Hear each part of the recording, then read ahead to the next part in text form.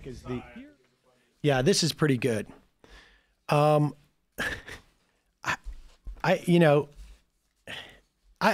look, reporters are human beings. They have preferences for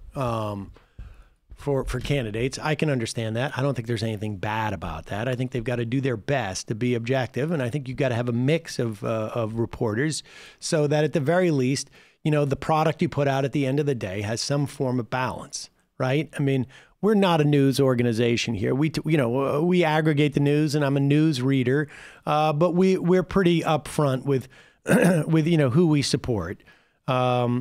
And I think, you could get away with doing that too. I mean, it's quite apparent that they don't have any Sanders supporters at MSNBC. I think I might be the only paid contributor who I think is clearly a supporter of Sanders, or even maybe I think they may have maybe some people who come on who are supporters of Warren. I'm not 100% sure about that. But here is a report. And I'm not sure who it is. Chris Jansing. She's a perfectly nice person. I've met her there. She seemed perfectly nice. She is on the ground in a Nevada caucus and reporting on. And Bernie Sanders won Latino voters by 51%. That's how much he won by. She's at a caucus, and apparently either Chris Jansing wanted someone else to win the Latino support or is just exhausted at reporting about Latinos. Largely people of color. Of those, the majority are Latino, and they are clearly, at least from eyeballing it, strongly in favor of Bernie Sanders, with Joe Biden coming in second.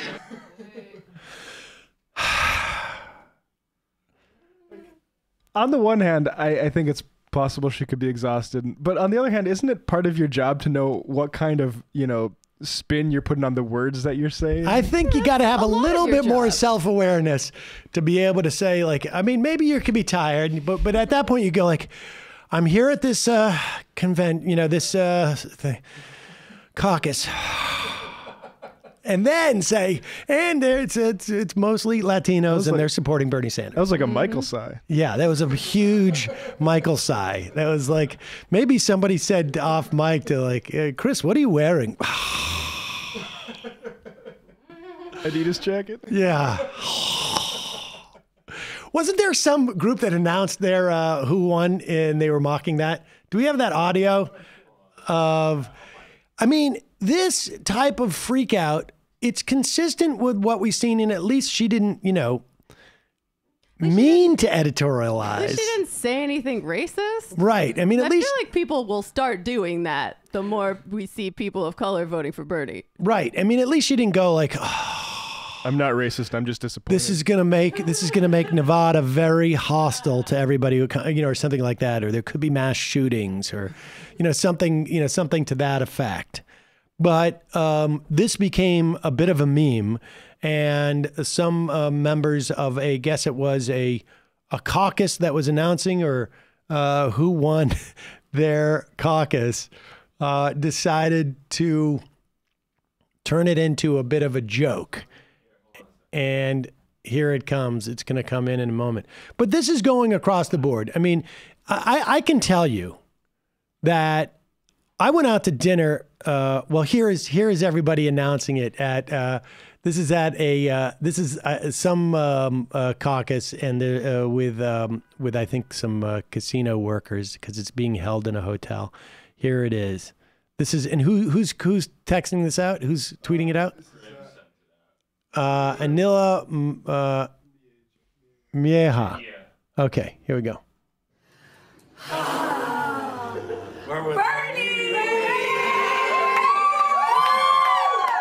Bernie won that one. Oh yeah. They're funny. But I will tell you this. I have, most of the people I come into contact with when I go out, unless it's, like good friends, like when I go out peripherally, right? like, you know, a friend of a friend's birthday party or something like that. Or, you know, or people who are like a little bit older than me, you know, where I'm going to like my cousin's, you know, grandparent, that type of thing. These are people who are sort of like very mainstreamy Democrats. They probably in the past have expressed like some concern Bernie Sanders can't win this and that. Not super hostile, but not, you know, PMOCs or whatever. And the number of those people who have said to me in the past month and a half, 2 months, what's going on with MSNBC? I can't even watch it anymore. It's all Republicans. And I'm like, it's been like this for 3 years. But I think to a certain extent, once impeachment ended, some of this is coming out. And this is a dynamic that I talked about during the Bush administration, where like it was very hard when everybody was against Bush. It was very hard to know that people you know were your allies were actually, their politics were very different. And I think even for these folks who are the prime targets audience for MSNBC, I think there's a lot of people sort of waking up and going like, hey, wait a second, what? And it's creating a very interesting dynamic. Well, usually that kind of unifying force just leads to the sort of moderate or centrist or whatever you want to call it being on top. But we're at a weird point now where it actually says these guys should fall in line behind Bernie. I mean, it's going to be weird. It's going to be weird because all of a sudden 2 values are going to come into conflict for a lot of these people, which is Trump is the greatest threat to our democracy in our lifetime. And wait a second, I don't want somebody who's actually on the left to be president.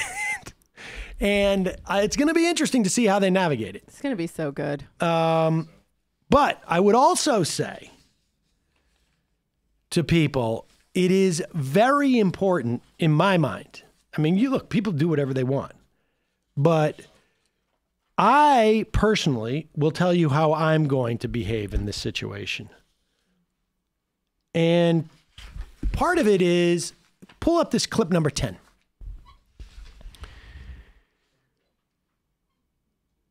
Bernie Sanders, it's not over. It is not over. And people should get out there and knock on as many doors as possible, and they should be phone banking.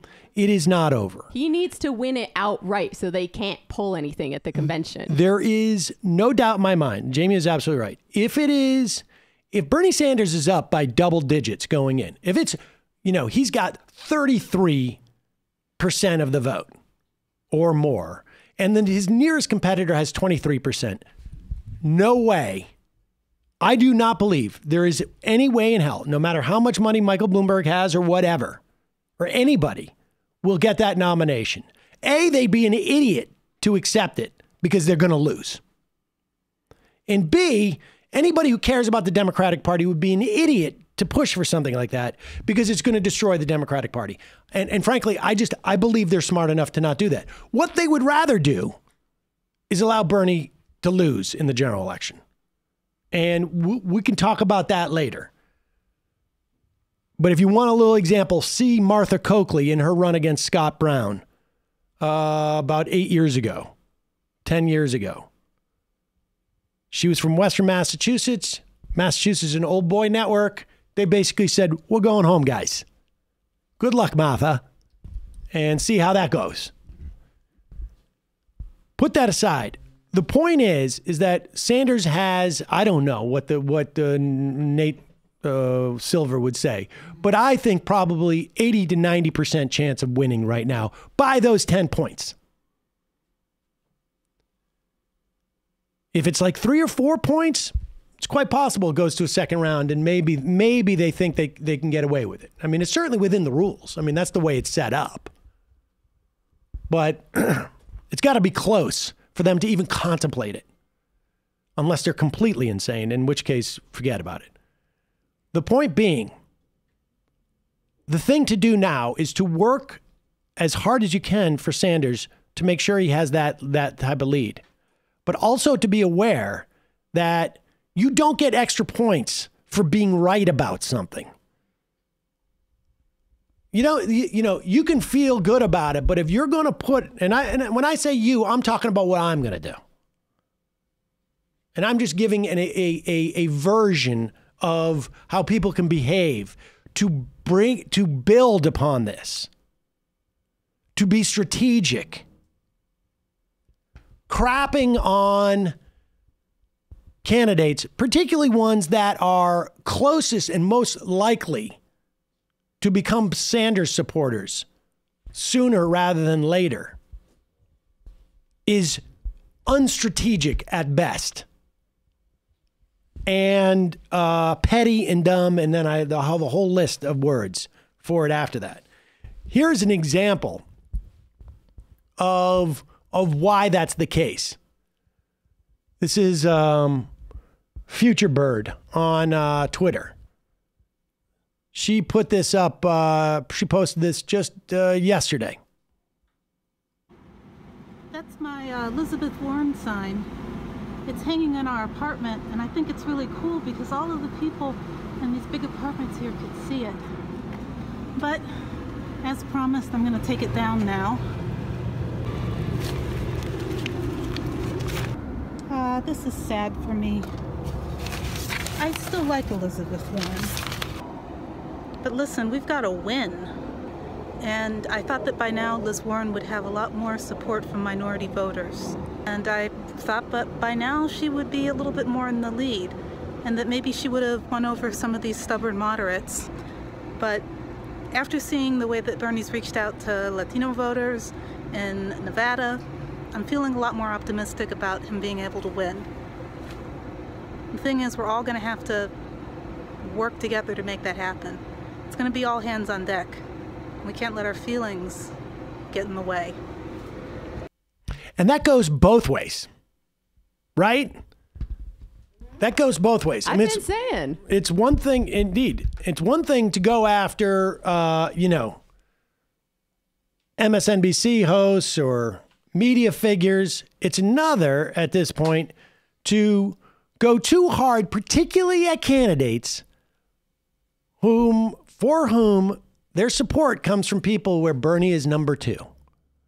You want to bring those people on. You want to be strategic.